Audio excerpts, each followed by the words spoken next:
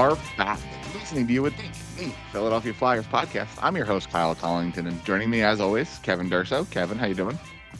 I'm all right. How are you? I'd be doing better if all three games were at 7:00 this week. I'd be doing There you better go. if the Flyers had picked up more than 1 point this week. There's a lot of ways I could be doing better, but as it sits here, I'm doing okay. We're recording this show on Sunday morning. Right after this show, I'm leaving to head to the Philly area, to eventually end up attending that game on Tuesday night against the Washington Capitals. I am very excited about that. We do have a couple of games to talk about here. As we're diving into it, make sure to follow us on social media at YWT Podcast. Kevin is at Kevin_Durso. Find us everywhere you find your podcasts, including sportstalkphilly.com. So, okay, diving right in. We started the week on Tuesday night in Edmonton against a team that had not won a game up to that point, the Edmonton Oilers. They had looked pretty poor on home ice, and when that game started, it kind of continued. Obviously, neither team looked incredible, but a certain Russian kid picked up a couple of NHL goals, and you end up coming out of that first period with a 2-goal lead. I mean, it's almost a footnote now in a way. I almost forgot that's like the highlight of the week. I guess is like, it's by far the highlight of the week. Matvei Michkov scored his first 2 NHL goals. That's great. Oh, by the way, well, and I think it's on the power play. Sure. I think partially it has to do with when you sit there and you say you start the week off knowing that you're playing a team that was in the Stanley Cup final last year, took it to a game 7, lost, and had lost all 3 games they had played to that point. You knew they were hungry. So, and you knew eventually that the team that had scored 3 goals total in their first 3 games was not going to be held off the board with the names that they have. It just is not going to happen. You mean like the names like Adam Henrique and Connor Brown? No, I'm talking about it by the end of the game. And I'm saying, I'm saying that makes you settle for the point in that game. Like you don't come out looking at this game with hindsight. You got a point in this game, and that's awesome. It's a little more frustrating given kind of how the game played out. It's more I think it's more frustrating given how it played out and then what you follow it up with. Yeah. If we're sitting here talking about a blown 2-0 lead and they won the next game, nobody cares. It's way less of a big deal, right? It's like, okay, well, we got a point, and then we came out and won the next game. We got 3 out of 4, no big deal. Instead, you blow a 2-goal lead and then come out and put up just an absolutely atrocious performance against the Seattle Kraken for the most part, at least to start the game. And see, I don't agree with that at all. I thought their first period was because their first period was fine. They got the first goal again. They took a 2-1 lead at the end of the period. You're right. It was the second period that was absolutely terrible. No, you're right. Was there anything else you wanted to say about Tuesday in Edmonton, by the way? That you got 2 goals from Michkov in the first period. Yeah, you give up 2 right away in the second period, take a 3-2 lead. You end up losing that game in overtime. The Stars end up coming out towards the end with Leon Draisaitl and Connor McDavid on a 2-on-1 and 2-on-0 in overtime. I mean, essentially, and right. One of the things, I feel like I'm lumping a lot of stuff together with this because it's all relative at this point. They lost 3 games. Let's just be real about it right now. I mean, kind of, I don't know if this is carryover from everything else that goes on in the Philly sports landscape that hey, the football team isn't doing great. The baseball team got knocked out way before people expected them to, although maybe not really if you go off of performance value, but I get, but you get my point. People are frustrated, and it was like the season opener last Friday couldn't have been any better. It was like everything seemed, and the kid didn't even get a point. The kid you're actually watching didn't even get a point in the game, but they win the game in a shootout. Goalie looks good. Team looks decent. Played a legit playoff team, won. And everybody feels good about them. And you chalked up the Calgary game to, well, it's an immediate back-to-back to start the season. Chalk it up, right? And because for the most part, they were competitive in the game. It was 3-2 late in the game. Yeah. Now, all of a sudden, following Saturday's game this week, it's like a complete turn, and everybody's already ready to replace half the team, replace the coach, replace this, replace that, and it's very contradictory. Well, so I here's the thing. find it to be because I don't think it's not contradictory. I'm not going to fight you on that, but I think the reasoning behind that is last year this team jumped out to a hot start and we all expected them to crash back down to earth at some point, and they did eventually, but it was 40-50 games after everybody else expected it.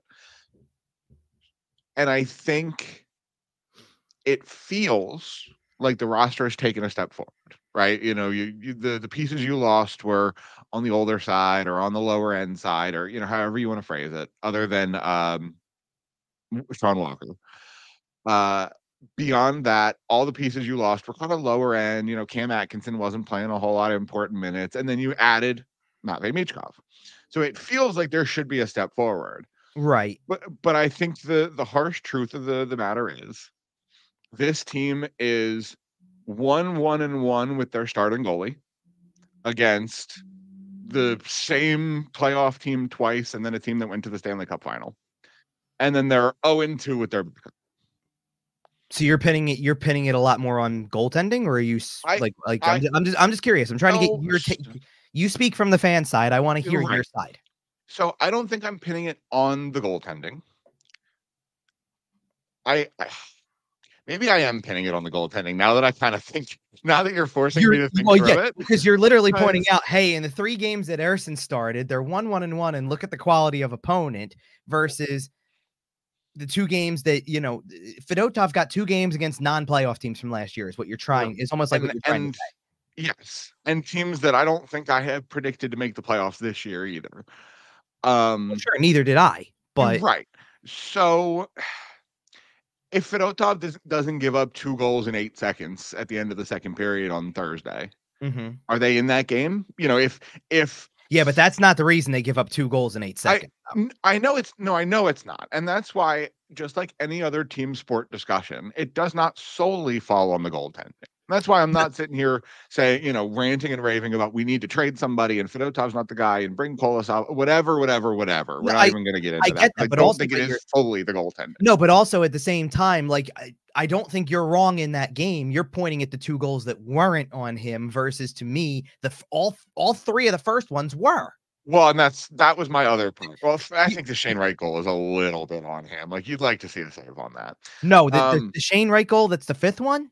Yeah, the Shane Wright goal is pay a little bit of attention after the face-off. That's falling asleep at the. That is the whole team falling asleep at the wheel, which carried over into the home opener. Oh yeah, absolutely. The whole team was asleep the entire home opener. Sam Ersson played.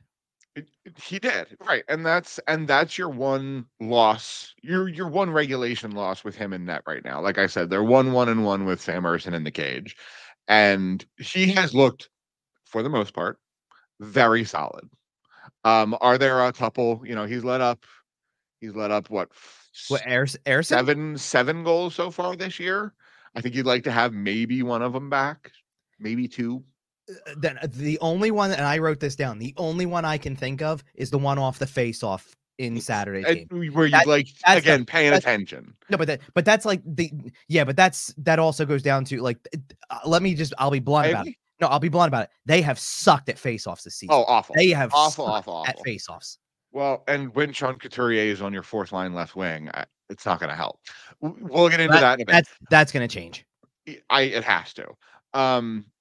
But regardless, Sam's let up seven goals this year. It might only be 6. Regardless. Well, so maybe one you want back. 2 against Vancouver, 3 against Vancouver, and then the 1 in. No, because he had the other game. So he's let up. Where are you getting 7 from? In his starts, I guess, is what you're saying, right? No. Well, yeah, in his starts. Well, no. Wait a minute. That's still not checking out. Well, he let up 2 to Vancouver. Yeah, 3 to Edmonton. 4. Was it? Oh, it was 4. You're right. I'm sorry. Yeah. Okay. But again, I don't know which of the Edmonton goals he's supposed to stop. I don't necessarily disagree, and that's why I said it's 1, maybe 2 at the most. Whereas, with some empty nets involved, Fedotov's given up what, 9 or 10 at this point. Fedotov gave up 5 to Seattle and gave up 5 against Calgary. It's 10. And I probably want 4 of them back minimum that he should have had. 4 is probably about the right number because I'm coming up with one specifically in the Calgary game. Generally speaking, the first goal in the Calgary game, you just don't want to give up, period. I don't even pin it on the goalie. It's a bad bounce. No, for sure. Just don't even let that situation come to be where I think that really stings your goalie's confidence, but it's not his fault. Right. But then the second one was in that game. And then 1, 2, and 3 against Seattle were definitely right. And so I think I am blaming it on the goaltending, but I would like to acknowledge the duality of, I'm not saying that Fedotov needs to be fired into the sun. Has he been atrocious? Yes. Does he need to get better to stick at the NHL level and continue making a significant amount of money? Yes. But from what I've seen so far, again, we're talking about a guy with 5 games on North American ice and only 3 starts. I hear you. I acknowledge that he needs to get better, and I'm willing to give him a little bit of rope, but I think that is why the team is where they're at right now, factually. And right? It is a piece of it's a piece of the puzzle. If it's the same exact game on Thursday with Sam Ersson in net, Seattle does not score 6 goals. They just don't. They probably win that game. At minimum, they probably get a point out of it. And again, I don't think that's necessarily the worst thing, because again, did I pick the Flyers to make the playoffs in my season preview? Yes. Do I still acknowledge that they are very possibly a bottom 10 team and will end up, in the lottery hopeful range? Yeah, that is very much a possibility, because this is still sure as hell is now. Well, this is a developing team that does not have a ton of depth of talent. Through the first 5 games, I texted you about this the other day. The defense has been so atrocious. I miss Nick Seeler. Oh, he is. I'm willing to give Nick Seeler Norris Trophy votes at this point. And I'm joking, but the team, there's no structure. This team has the structure of chocolate pudding. Do you want to know why I think that is? They have put such an emphasis on this power play needs to be better. It feels like they haven't worked on anything like that. Anything else. No. Well, and not only that, but I saw specifically watching the game on Saturday because it was the first one I got to see in person. And maybe this is Vancouver knowing better even from one game played against them and taking tape from the season opener. And Vancouver is a better team than the Flyers are. I will say that. Sure, and I get that. They take away, if the answer is for the Flyers to try to move the puck fast and get through the neutral zone fast because transition was what was so successful, teams are taking it away this year. They know. Don't let them get moving. If we don't let them get moving, we're going to hold them down, and then we'll be able to do whatever we want to, because the Flyers just don't have the skill and the structure to get through you. Their only play is to get past you. Well, it's not even that. I don't think it's even that. It's right now, everything is forced. They are overthinking the entire process, overpassing, not shooting enough. When they do shoot, they don't hit the net. It is a very flawed team at the moment that needs to get it on the rails quick if they really want to be, and I'm not trying to sit here and say, like Danny Briere told you from the jump, it may be a step backwards. Absolutely. This is still the rebuild is not over. No, but the general manager is the biggest realist on the team. Because the coach isn't going to talk like that. The coach is out there trying to win every game, and the players are out there trying to win every game. And so far, what you've seen through 5 games is a team that is not close to good enough. And I don't know. And this is what I worried about was, well, it's really 3 things, but I'll lump it all together. Because I even said the backup goaltending needs to be better, and goaltending in general, but the backup position needs to be more solidified for you to have a shot. Defensive structure needs to be on point for you to have a shot. What's that? And to be honest, I think that so far this is a team that is resting a little bit on the laurels of, look at how we played last year. We're good enough. I agree. And they're gonna find out that not. Well, no, not even. It's not even that. you can't just talk the talk, you got to walk the walk. So to sit there and say, oh, I think like now we're not going to surprise teams as much. Teams know we mean business when we come into play. Then you got to mean business when you come to play. One of the worst parts of that game on Saturday in particular was, did you see any life from that team? They rolled over and no. Did they have any sense of physicality? Did they have any sense of anything? No, and I'm curious. Like now, actually, like I'll make a point because you brought it up in text too as well. Yeah. At one point during the week, I honestly thought that some of the stuff about everybody going, well, nobody came to the defense of Michkov or Konechny during that Seattle game. Man, I hate that. That's terrible. Well, all that type of stuff. And I really thought for a little bit, and I really thought for a little bit that was overblown because I'm like, maybe at some point in time, especially if the game is getting off the rails as things are going, like they're trailing. The last thing you need is to have anybody step in and then be off the ice for 17 minutes because that's how the league handles these situations. Especially when you're trying to come back and, at one point in time, you're within a goal of Seattle. So, like, I understand. No, right, but you don't know that at the time.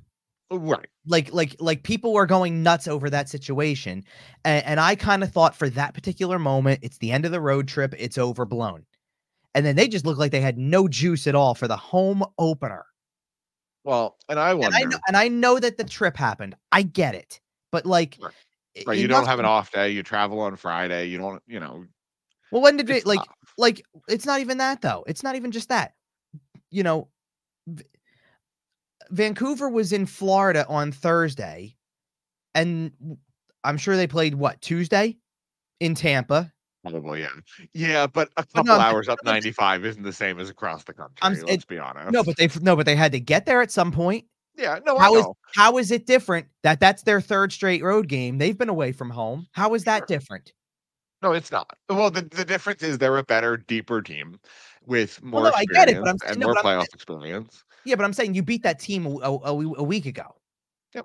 Like, I get they're a better, deeper team. You beat them a week ago because you actually had some juice to your game. So, in the interest of juice, that leads me to asking questions about two players here. Okay. What is the status of Nick Seeler? Right? Is he still close? Your guess is as good as mine at this point. He was supposed to be close on Thursday. Right. So is it safe? He's missed 2 more games. And it's safe to assume at this point that when he does come back, he won't be 100% because he's very clearly fighting through something. Okay. I don't actually, like, honestly, I don't know because he could be 95% and they're still saying hold him off the ice because it's 5 games into the season. Honestly. But the problem is that, and this is what people don't have time for, is they don't have time for another story about day to day turning to week to week. Okay. He was day to day when the season started. Now he's missed 5 games, and it will be 2 weeks, right? Okay. Well, so at this point, we'll see Nick Seeler when we see Nick Seeler, and like you said, hopefully this is like hopefully this is a case of them holding him out for that last 5% to get him to 100. If it's that, I don't know. He's been skating. Hopefully. He skated with he is skating. He skated with the full team at one point. He's in a regular jersey. No, I wouldn't go that far. I don't recall. They barely practiced. Well, They barely practiced. So we're talking he participated in a morning skate that is not the usual type of stuff, did not do all the other drills because he wasn't playing in the game on Thursday, but he participated. They traveled back Friday, so no practice, no morning skate Saturday, no practice Sunday. So unless he's going over to the facility on his own to keep skating because he can skate, obviously. So he's doing something of, right? Right, but nobody's going to be there to worry about it because it's otherwise considered an off day. Exactly. And that the other name I wanted to ask about is a guy that we saw on Saturday near the ice for the first time this season. At what point, if we're looking for a little bit of size, if we're looking for a little bit of snarl, what point does Nick Delorier draw into the lineup? And does one of these games against Washington make sense? Possibly. I mean, anything would make sense at this point. There's an element where you literally ask yourself, if he can't play and nobody else is willing to do anything, then what's he here for? I agree. You know, and like the idea that he was supposed to come in and on occasion and be like a bodyguard.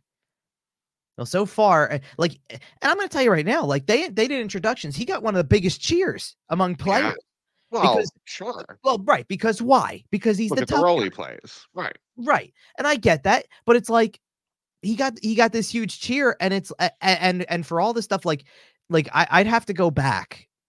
Now I'm actually curious because I want to go back and actually see how many games, because he wasn't playing a whole hell of a lot down the stretch either. Right. Well, right. When you Last were year. putting the lineup on the ice to try to give yourself the best shot at winning the game because you needed the points, Nick Delorier wasn't in your lineup. He's on most nights, he's probably not one of your 12 best forwards, but he's a guy you bring in to send a message to your locker room after you get shut out 3-0 in your home opener and look dead the entire time. I'd like to see Nick Delorier on Tuesday. That's just me. I hear you there. I get where you're coming from. I'm okay, that's really interesting then. So Nick Delorier has not played in any of the first 5 games this year. He did not play in the last 6 games last season. So he has sat out 11 straight games as a healthy scratch. What were they doing To the begin last with? 6 games? Well, hold on. He played on April 1st. Ripping onto a playoff spot with all their might. Sure, I get that, but and hold on, it doesn't. It's not even just that. He played against the Islanders on April 1st and was scratched for the previous 5 games before that, and then that was where there was some regularity in the lineup. So he was a healthy scratch for 11 of the last 12 games last year, and now all 5 this year. So the only thing we talked about the last 12 games of the year last year was they need points. They need to make the playoffs. And they didn't get any. But like, he's out of your lineup because he's not a great hockey player. I like Nick Delorier. I like what he brings to the roster. he's got a role, like you said. Exactly. He's Ryan Reeves. He's any of these big guys. And honestly, it doesn't even matter. Like honestly, like the fact that we're even having a discussion, like I wasn't even prepared to have a discussion about Nick Delorier today because it's so out of sight, out of mind. Not in terms of that whether or not he should be playing. It's like it's not even the beginning of the issues with the team. We touched a little bit on the goaltending. Obviously, the defense has been a huge, huge, huge problem. That Zamula-Ristolainen pairing has been terrible this season. I agree. Well, and then because of it, you've got to put Eric Johnson in the Nick Seeler spot with Jamie Drysdale. That pairing's been an adventure. Johnson admitted, to be honest, I don't even think like Johnson's not one of the first 2 names I mentioned when I talk about the defense. No, he's not. No. Now he shouldn't be one of the first 6 names you mentioned in an ideal world. Well, no. I'm not talking about by who's in the lineup. I'm saying if I'm telling you how bad they are, he's not the first 2 names I'm mentioning. It's that Zamula-Ristolainen pair that comes first. But Johnson's not really on the ice for the goals against as much as those 2 have been. Like Zamula's something like I'd have to go check. I'll grab while I have Hockey Reference up for the other because I was looking at the schedule to see when Nick Delorier how many games he missed because it's way easier to look at games played. I just want to see. I think Nick Seeler coming back from injury solves a lot of your problems here, right? One, it helps your defense. It helps you stabilize, get everybody in the right spot, get everybody playing with the right partner. Well, sure. I think a little bit of physicality in your lineup, and this goes for Seeler and Delorier.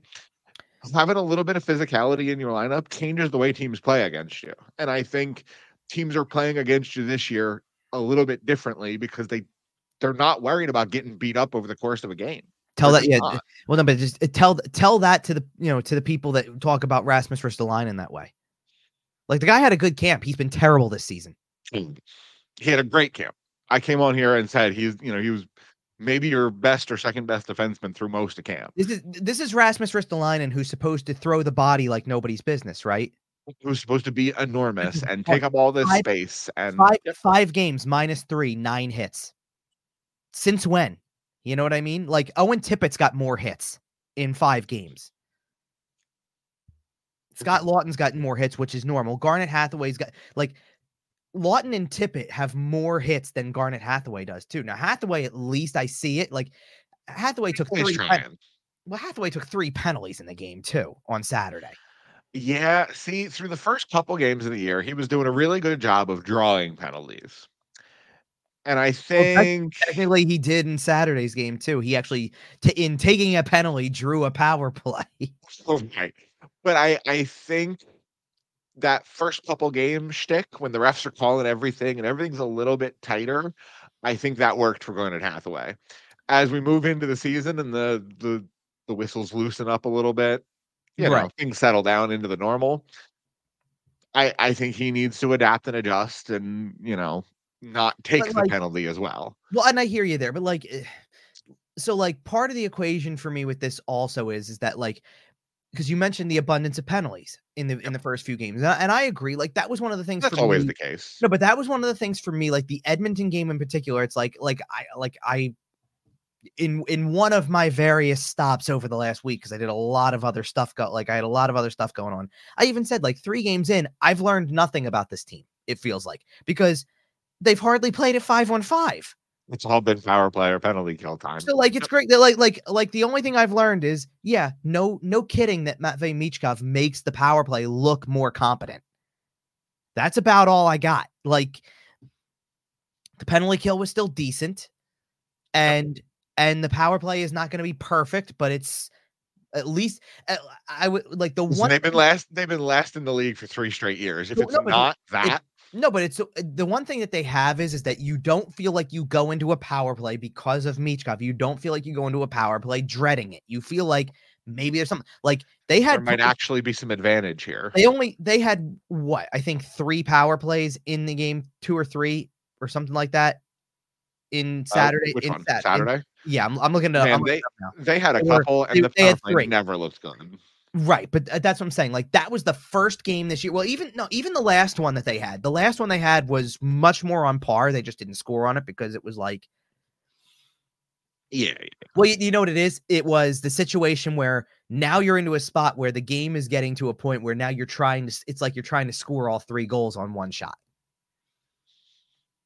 Versus and you just can't do that. If they scored a power play goal there, maybe that's some juice there, and then they go through the rest of the period. They might lose the game 3-2 still, but it might be more competitive. Speaking of guys who are trying to score 3 goals in one shot, can Owen Tippett relax, please? He's one of the. This is just his game. Man, I know it is. I know.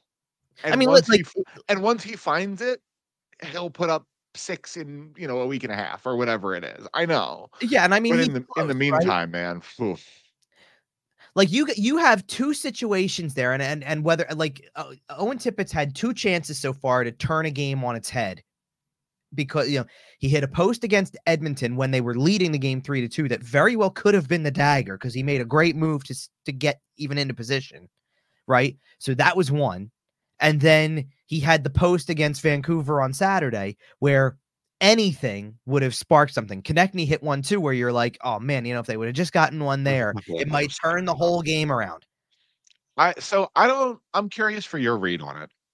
The 2-on-1, Michkov and Tippett. Right. Should Tippett pass that puck? I don't hate him shooting the puck. That's not the problem. And I'm not sitting here roasting him for it. I'm kind of trying to figure out how I feel about it. But because I like the confidence of the shot. But Owen Tippett in particular has a problem with the way he scores goals is he picks corners. And because he's trying to pick a corner, the margin for error is very slim. Totally. So you can put it off the post, you can put it a foot wide, you can put it a foot over the net. It doesn't matter. And that's why I'm saying once it's on, it'll be on, and he'll score 5 goals in 4 games. And that's just how it works when you're a corner picking guy. But like Tippett had 4 missed shots on Saturday, and it feels like he has 4 a game. I get it. I get it. I totally get it.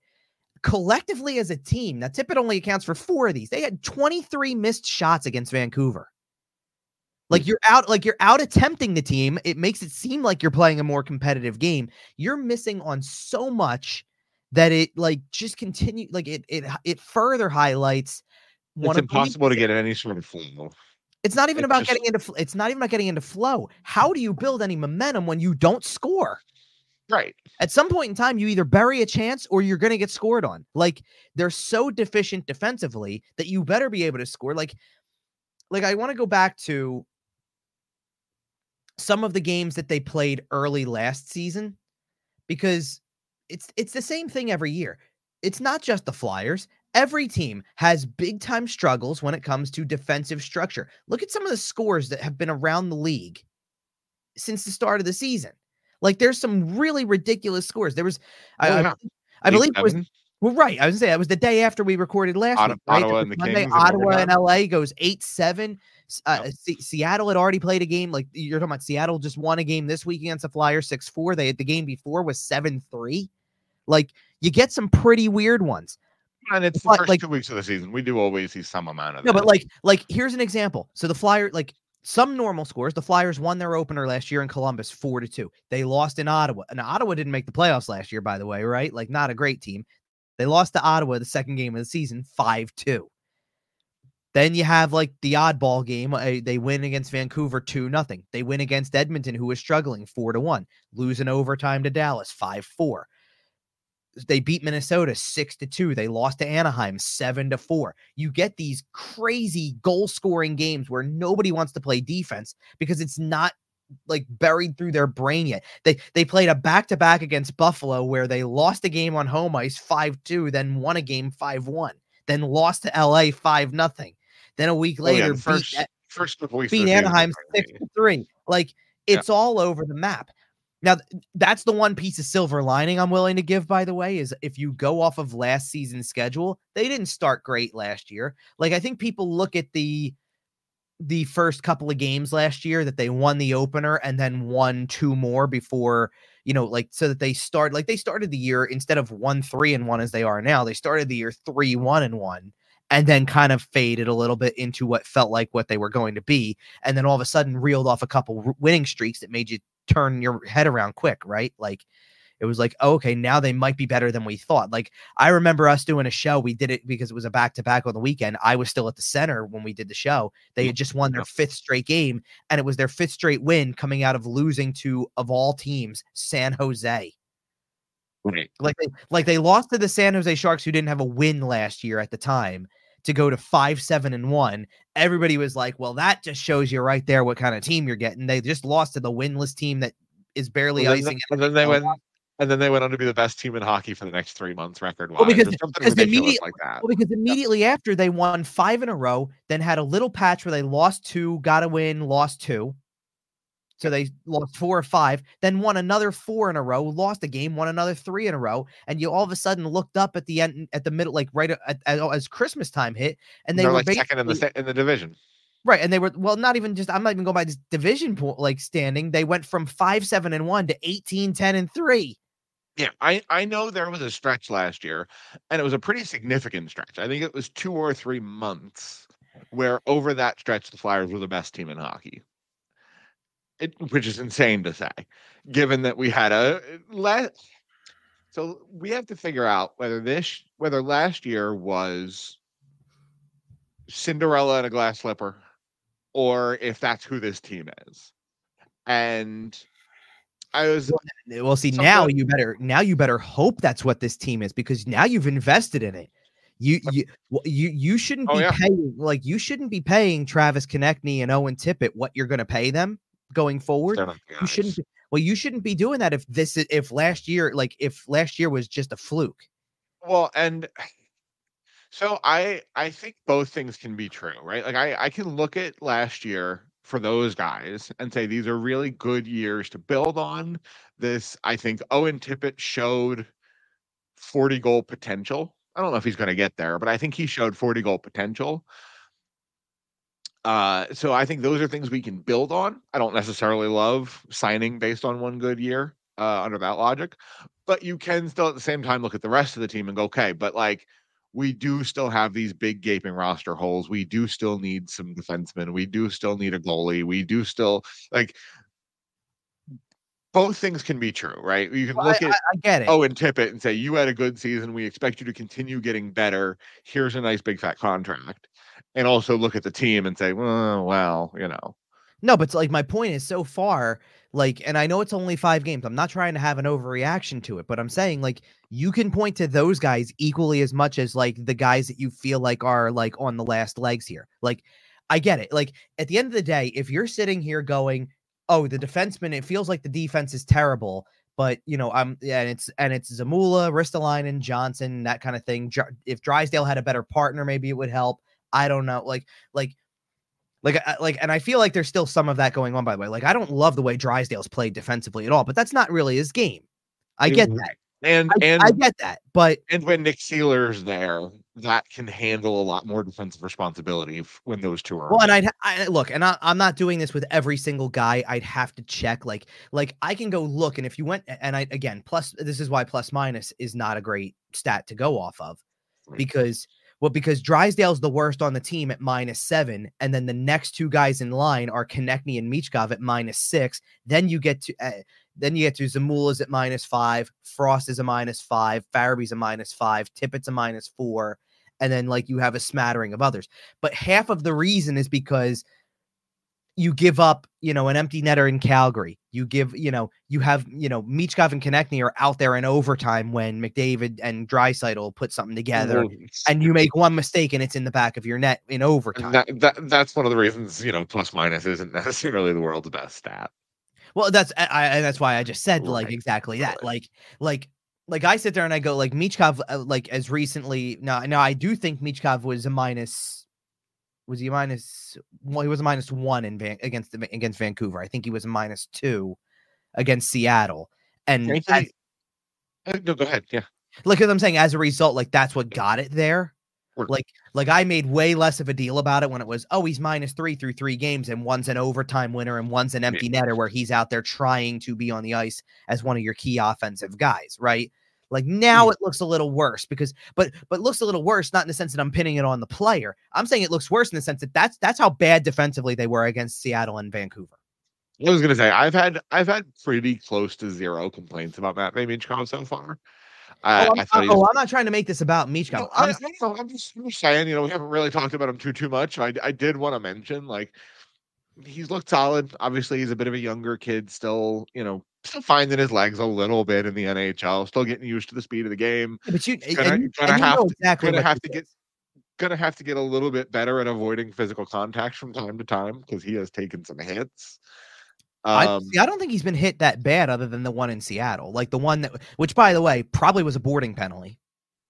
Should have been. Yeah. Right. That goes uncalled. So like, it's been preseason mode for the refs too. Like it's been like it both ways, by the way. Like absolutely.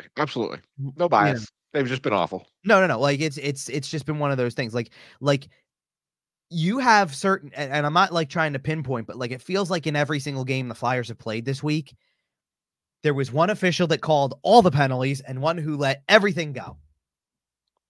Sounds about it was really funny, like to watch. You just gotta identify which ref murder is legal in front of, and then go play in front of him.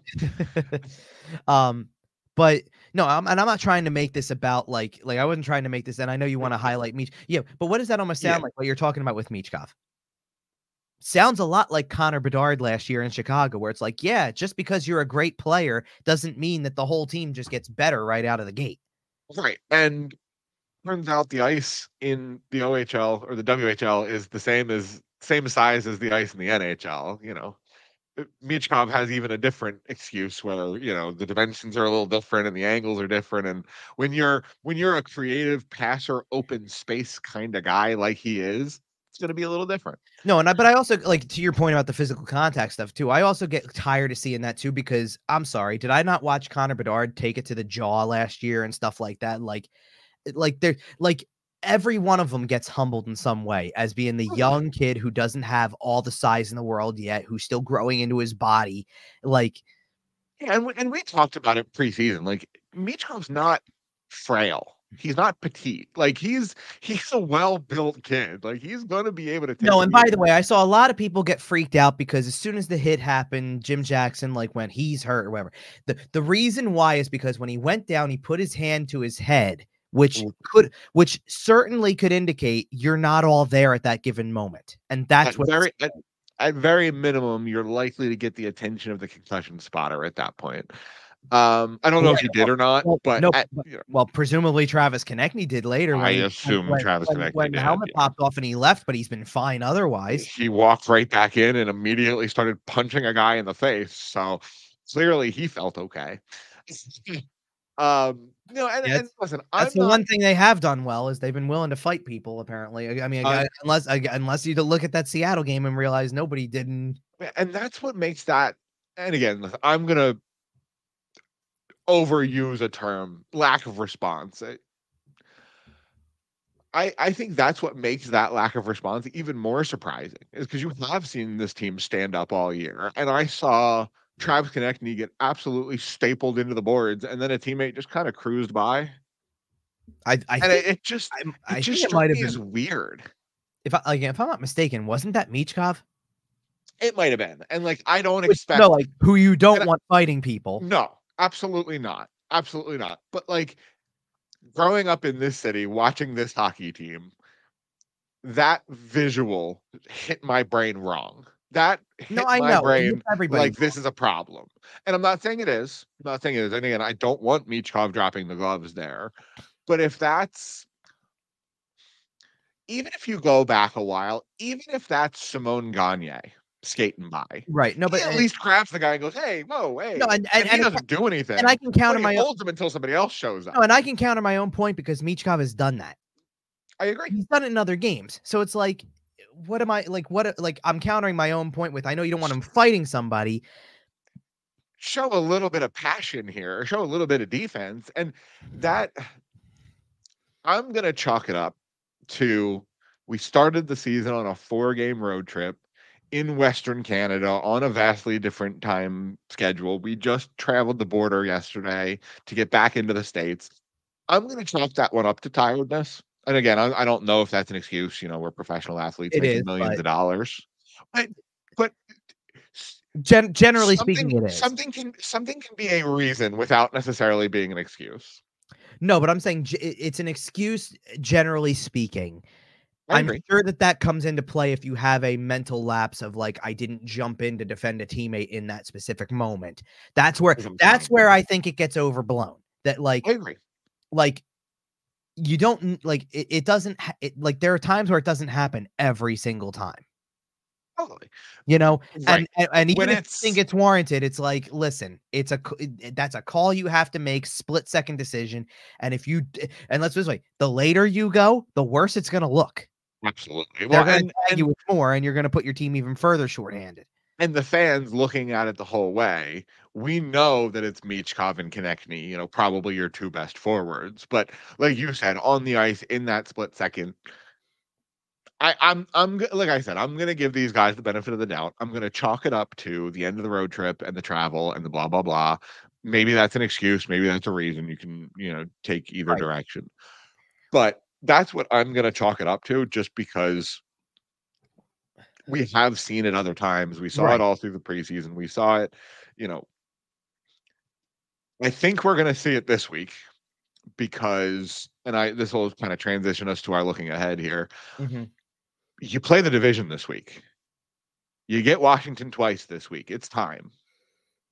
Yeah, you can mess around with the Western Conference all you want and play a couple Pacific Division teams and have a little. You got Washington back to back. Right.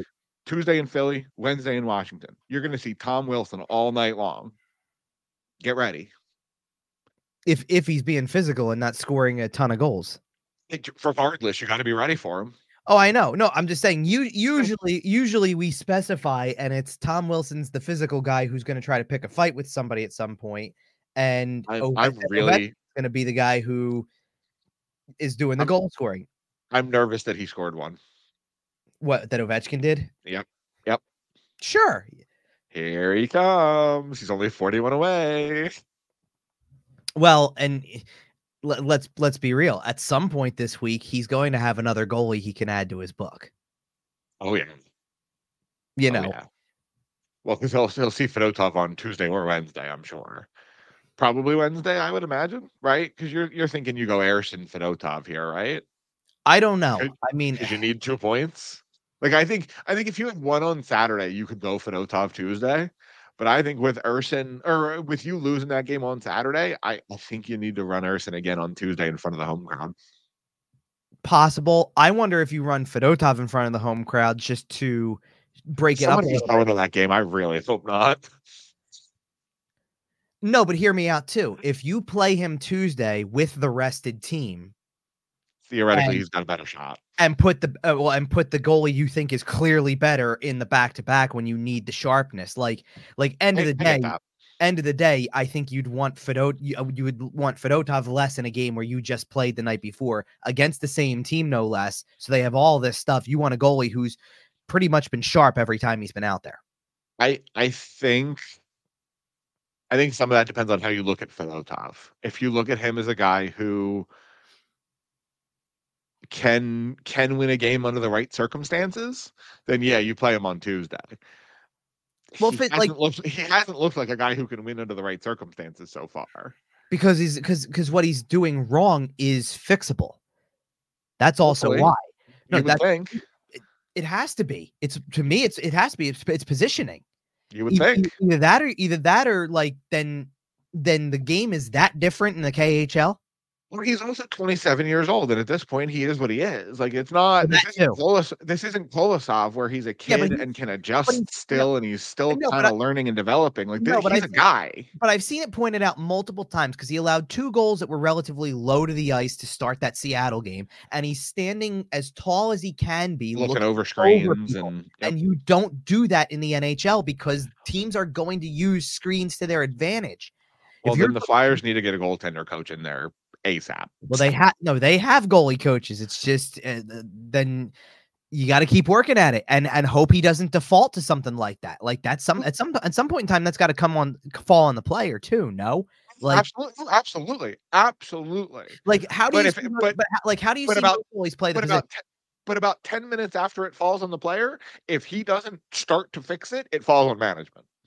No, I hear you, but at the same time, like, okay, let me play devil's advocate for a second here, and let's talk about, because everybody went right to we're talking 2 starts. The guy got 2 starts this year, and everybody wants the 22-year-old to come up and play in a game. Who proceeded, by the way, on Friday to play in the first make his second start. It's not even about looking awful. It's just he gave up 4 goals. One of them is his fault. He turns it directly over and it goes into an empty net. But the rest of them, whether it's his fault or not, it doesn't matter. He gave up 4.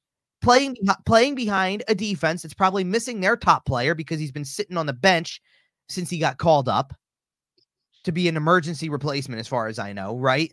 But like my point is that changing out the goalie wouldn't do anything. And it's where my contradictory point comes in, because it's, what do you hear people say a lot about this team? Like, it's the same argument you could have with Jet Lachenko about whether or not he stays or goes after 9 games, because you could make the argument he's one of the 2 best centers on the team through the 5 games, because hell, you took one of the guys who was playing center and bumped him to 4th line wing before the home opener. I've already noted that I think Ryan Paling's had a rough start to the year. I don't even know, when it came down to it, I don't even know who the hell's playing the other center position when you don't have Couturier playing center to begin with. Man. You'd have to go back and go through that piece. Well, Lachenko's playing one of them. Frost is in there. And Frost is the only other one I put in that category. So there's people who are going to sit there and say, well, then Lachenko should stay because he's one of the 3 best centers on the team, or 2 best centers on the team. But frankly, can I tell you who I think the 4 best centers on your roster are? Go ahead. If Lachenko stays, because by the way, as we're recording this on Sunday morning, there's some rumors that Lachenko may get sent down at some point. Well, it's been a rumor for a while. Yeah, but there's rumors specific on now. I know, but I'm saying there was a rumor for a while that after the 5th game was when they were going to do this. And that makes sense.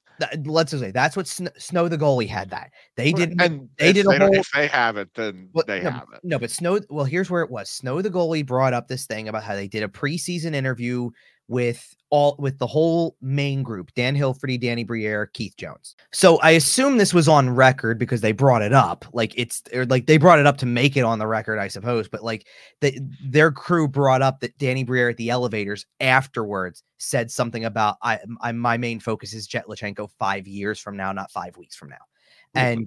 And that's where a lot of that stemmed from. But the bottom line is that what's contradictory is that you want Fedotov out of here potentially 2 games in for another goalie. And then you want Lachenko to stick around because he's possibly one of the 2 best centers currently on the team, because you don't like how Couturier started and you don't like how Paling has started, right? And also like that. What's contradictory is that may be very well coming from the same people that were on the tank committee. Just pointing out that when I woke up this morning and I looked at the standings, if you didn't know better about the other picks that they have this year, you would be yelling to stop the count right now on the standings, because Colorado is 30th, the Flyers are 29th, and Edmonton is 28th. And that would be 3 teams in the top 5 of the bottom of the lottery that you have their picks. The great thing about the NHL is that the season does not end in late October. No, but here's the thing. You look at that and it's not play to like what you think, like, but think about the expectations for these teams.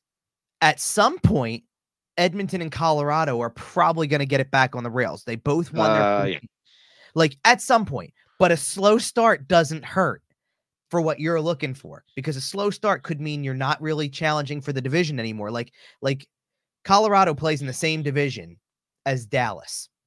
That's Dallas. They're already 8 points behind because Dallas got off to the hot start. Now it could level out at some point. It could level out at some point, but like, guess what? I'll do you one better. Not only is Colorado 8 points behind Dallas, they're 6 behind an unbeaten Winnipeg Jets team. Okay. Through 4 games. Like, that Central Division is wild. And speaking of wild and the Central Division, the Flyers will also close their week with a home game against the Minnesota Wild.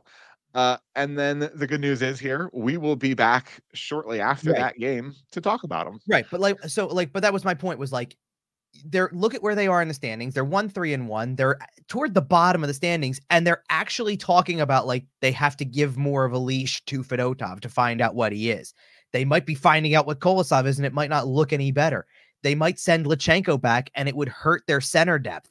And all of those things contribute to what everybody has talked about: draft position. Like, right, exactly. Like as much as you picked them for the playoffs, I didn't. And the reason I didn't is because I thought the defense was going to look like this, because I thought that the goaltending might look like this. And as a result, it's going to possibly put you, I even gave them better than this, and it might still turn out to be better than this. Like, they're still, 5th from the bottom is what I had? 4th? Something like that. Pretty close. So they are pretty close to the bottom. That is kind of where we're going to wrap it up for today. The good news is we have a couple of games here for the Flyers to kind of start to establish themselves.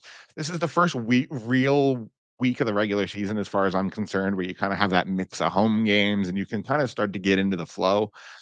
So we will, speaking of getting into the flow, we are getting into our flow here. We will be back next week at some point. I'm not sure if we've talked about a Sunday or a Monday, but we'll be back at some point early next week with our normal show. We will be back every week after that, through Christmas. At this point, we are locked in for a while. So join us along. Subscribe wherever you're listening. Follow us on social media at YWT Podcast. Follow Kevin at Kevin_Durso. You can find us everywhere you find your podcast, including sportstalkphilly.com. I'll be honest with you guys, Kevin left me here and I'm doing this a little bit on the fly. Wrapping up for you. I think that's about it for today's show. Let us know what you think. Comment, subscribe, rate us 5 stars, do all that happy garbage. And until that, we'll see ya.